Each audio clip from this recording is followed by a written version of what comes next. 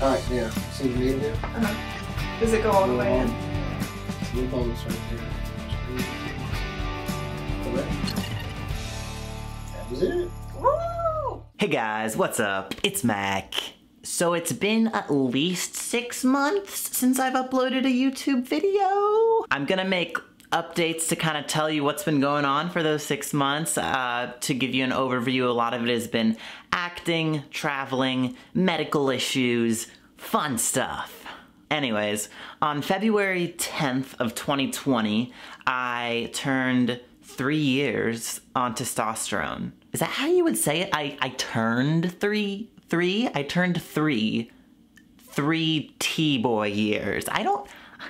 I'm 3 years on testosterone, hi. So over the past 3 years, there's been a lot of, nitty-gritty things as I've been going through this second amazing puberty. The majority of my changes from testosterone happened in the first year. And during my first year on testosterone, I made monthly updates. So if you are new to my channel perhaps, or if you're new to testosterone and you're like, oh my gosh, I'm 8 months on testosterone, what's gonna happen to me on month 8? Maybe you can watch my 8 months on testosterone video and perhaps everyone's different, everyone's body happens at different times, but perhaps what happened for me at month 8 happened for you at month 8. Anyways, there are new things though that have happened in the past year, so I'm gonna give you some updates. Let's go. There's a couple of big things that I'm gonna save for a couple minutes, but a couple of the, minor things that have continued happening, that have been happening the whole time I've been on testosterone are mostly the hair. It's coronavirus times and I haven't shaved in approximately maybe a week.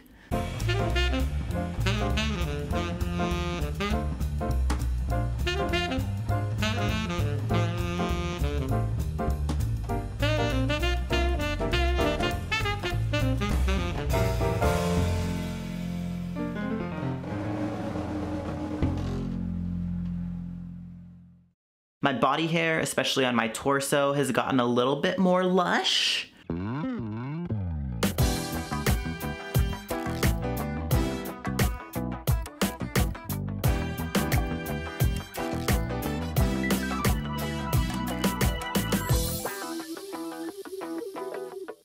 My hairline, I kind of put my hair like this because I'm kind of embarrassed by my hairline.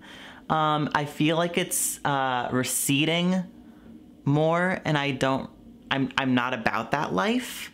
Not about that life at all. The hair loss, potential hair loss, could also be related to a hospital stay that I had in October, which I'll make a whole video about if you didn't see. And I posted one Instagram post about it, but it was super dramatic. I almost died, legit.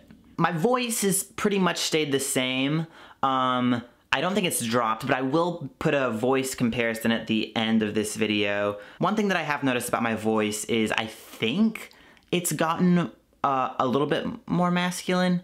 I have been told in the past, and I am self-aware of the fact that I tend to have very feminine inflections in my voice, and it's kind of hey! My acne has been, I think, better than previous years. It's a little bit flared up right now, the acne, because, during quarantine, I've been stress eating a lot of chocolate and cookies and stuff. So the main thing that's changed about my whole testosterone component of life is I started seeing this new doctor to prescribe me testosterone, and she's actually a general practitioner, but she's the head of the trans clinic at the hospital that I am close to. So she ordered blood work to be done to check my testosterone levels.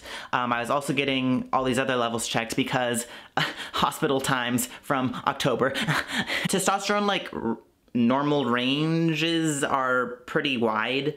And I was kind of dead center, so testosterone levels were normal. My blood count, I really don't know what that means, but she said my blood count was high and she thinks that could be attributed to my testosterone dose. I had been taking 140 milligrams, 0.7 cc's of testosterone every other week. So I would skip a week in between. She wanted me to do a smaller dose every week. She thought that like doing a small dose every week would just be better for my, you know, levels. In my appointment, she said, wow, your blood pressure is really high. It's not normal. You have the blood pressure of like a really, really stressed out old man. Like, this is bad. So she was like, if we don't get this under control, like you're gonna have to go on a blood pressure medication, which is wild. So she was thinking that that could maybe be a result of the testosterone dose. Like, even though it was saying I was in the normal range, for me, like, it might have been affecting my stress level too much. So anyways, since I have switched to the weekly injections of the lower dose of testosterone, my blood pressure has been much better. I feel less stressed out.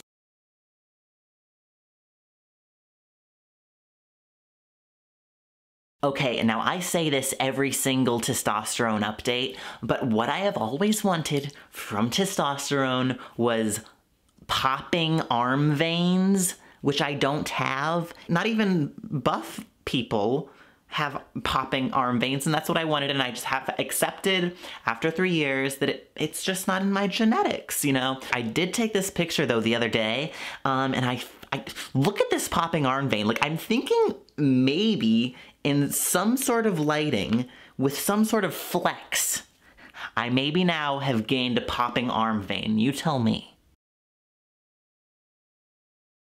I also have been whining about for the past 3 years wanting an Adam's apple. I don't have it and I'm pissed. I guess it's not in my genes either. I don't think that my dad or my brother really have like noticeable Adam's apples. So I guess it's another gene thing I got screwed on. Thanks, parents. It's fine, I'm kidding, I love you guys. Now I'm going to show you some comparison photos of my face and body, you know, from pre-testosterone all the way to 3 years on testosterone, as well as a voice comparison pre-testosterone to 3 years on testosterone.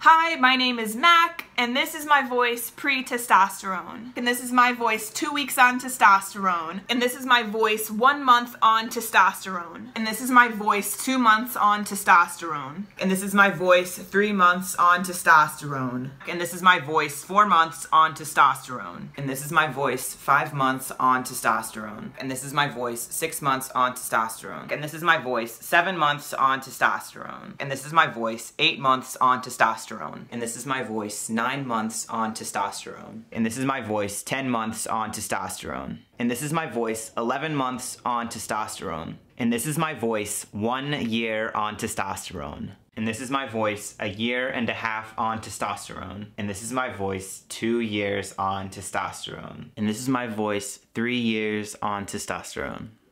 I say it every time. I have, you know, absolutely no regrets going on testosterone. This was absolutely the right life-saving decision that I made. Hormone replacement therapy is, you know, not for everyone. A lot of people don't want to go on hormones, and that's totally fine, and you're still totally valid. You are you. Testosterone for me was absolutely necessary, and I love it. So, if you guys like this video, give it a thumbs up, hit that subscribe button, and comment down below. Share this video on my channel with your friends. If you haven't followed me on social media, what are you doing? The links are in the description. Thanks for watching, and I'll see you guys next time.